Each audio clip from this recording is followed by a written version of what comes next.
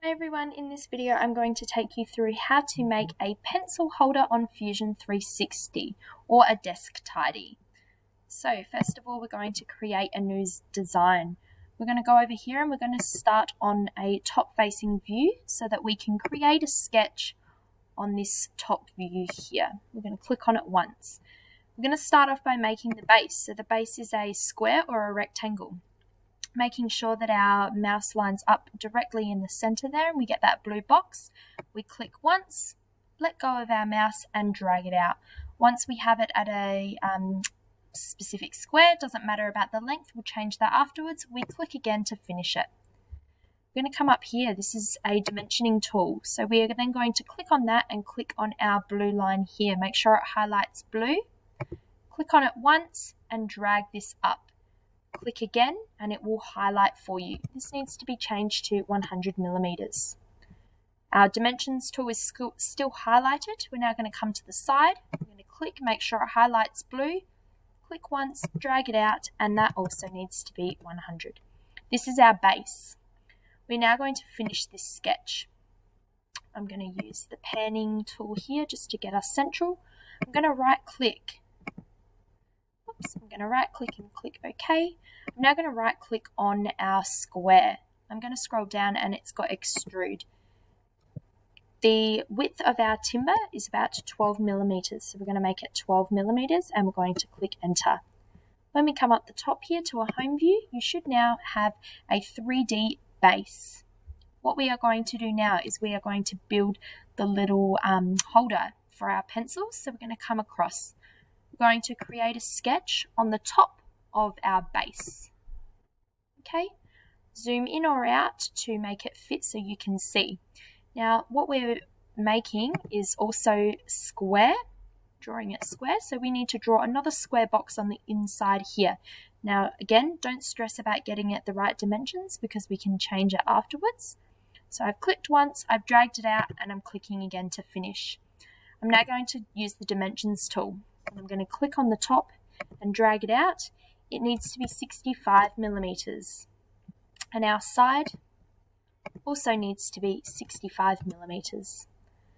What I'm then going to do is, because this isn't square at the moment, I'm going to click on this line, the top, and drag it out.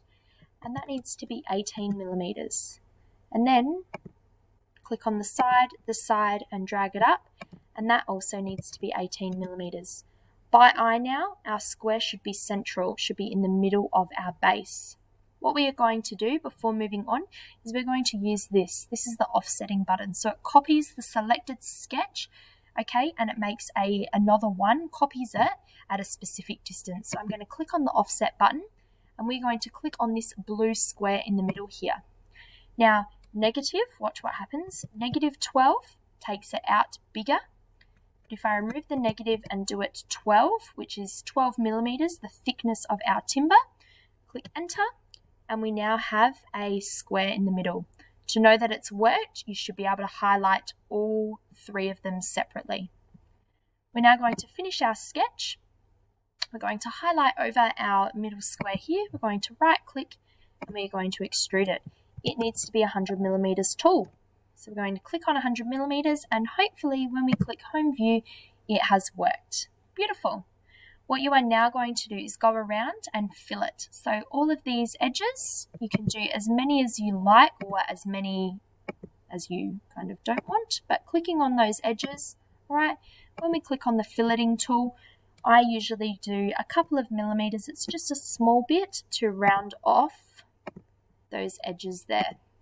Okay. So you can go through and fillet the edges around the base, around the side, on the inside, whatever you like.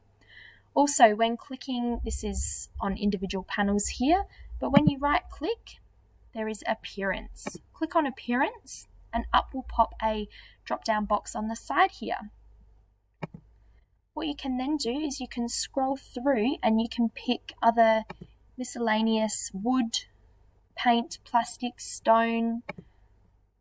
So you can end up with all of these effects and you can drag it on to either the whole or to individual panels. So I have got granite now on mine. Okay, so chamfer your edges, or sorry, fillet your edges, make sure the dimensions are proper, and then have a go changing the appearance. Hope this video helped you.